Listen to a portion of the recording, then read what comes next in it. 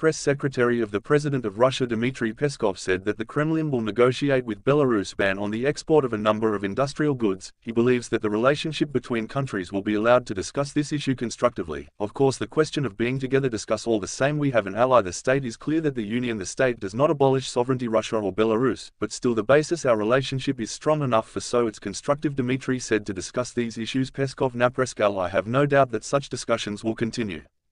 Since September 23, Council of Ministers Belarus has introduced a temporary ban on export to 250 kinds manufactured goods outside the country. The list includes cars, motorcycles, medical products, mobile locomotives, batteries for phones and a number of others goods. The ban does not apply to goods of Russian and Belarusian production and for transit.